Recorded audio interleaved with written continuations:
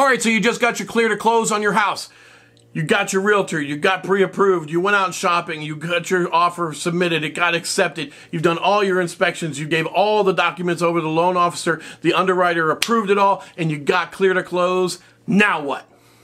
Well, now is when we start setting up our electric and changing over all the utilities and doing all those kind of good things between now and the time we close. A lot of times this is going to be at least 3 days to 4 days and more out. So you want to start setting all the stuff up, start transferring your mail if you're going to be moving into the new property and doing all that kind of stuff right there. So during this period, while you're doing all that activity, you're going to be hearing from your loan officer if you're getting a mortgage and from the attorney about the numbers that you're going to need to bring to closing. Some of you may come in and owe zero down payment or anything else at closing. Others, you're going to have more substantial down payments, whether you're moving equity out of those older houses or whatever. But you're going to get those finalized numbers and you're going to be able to see those.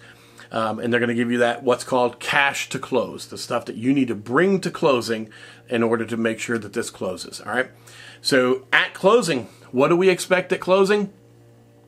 Bring at least 2 forms of ID. One of them would be either a state-issued driver's license or a state-issued picture ID. Another one can be usually a utility bill or whatever else. And those are going to need to be valid. They're going to need to be up-to-date and everything else. You're going to need to bring those because the closing attorney is also going to be serving as a notary, and they're going to have to record it. They're going to have to record that it was you who actually signed. So make sure that those come in.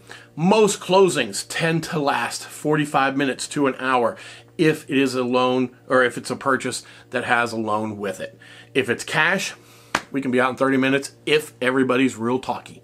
If everybody's kind of quiet, we can usually get it out in 15 minutes.